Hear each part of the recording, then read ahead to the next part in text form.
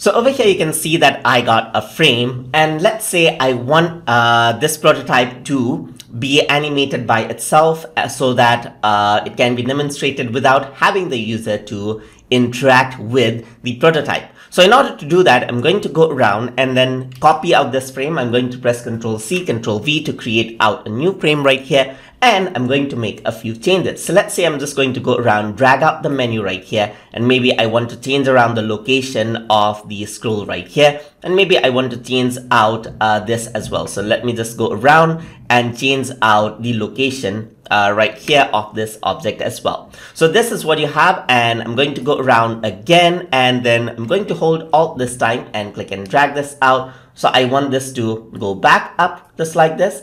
And let's say I want this to go around onto the center right here, and maybe I want this to go back over here again. So this is what I have, and I'm going to go around into prototype, and this is what you have right here. So now I'm going to go to the frame and then link out the frame to the other frame right here. And once I do that, right now it says on click, but what I want to do is I want to do after delay. So after 800 milliseconds, let me just change that into 1000 right here so that it'll wait for 1000 milliseconds, and I want it to navigate to frame 2 after that. So animation here is going to be smart animate, and similarly I'm going to go around over here onto frame 2, click and drag this around onto frame 3, and right now it says on click, so I'm just going to change this into after delay, and this is going to be smart animate again. So let me just change this out to is in and is out right here. Same goes for this one as well. So I'm going to go around right here, select the frame, and over here this is going to be is